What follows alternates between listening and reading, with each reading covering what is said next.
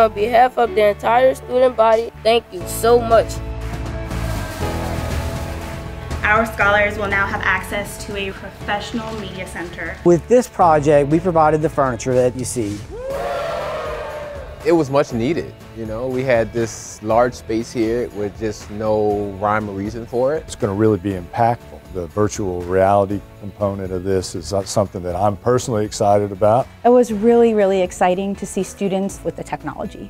I heard them saying, I didn't understand this before until today. This is equipment that our students have never seen before. I think the highlight of the day was seeing the kids' faces, watching them play with the virtual reality goggles, watching them to kind of look around the room and see all the new stuff. This really increases their pride in our school, and pride is incredibly important for their learning.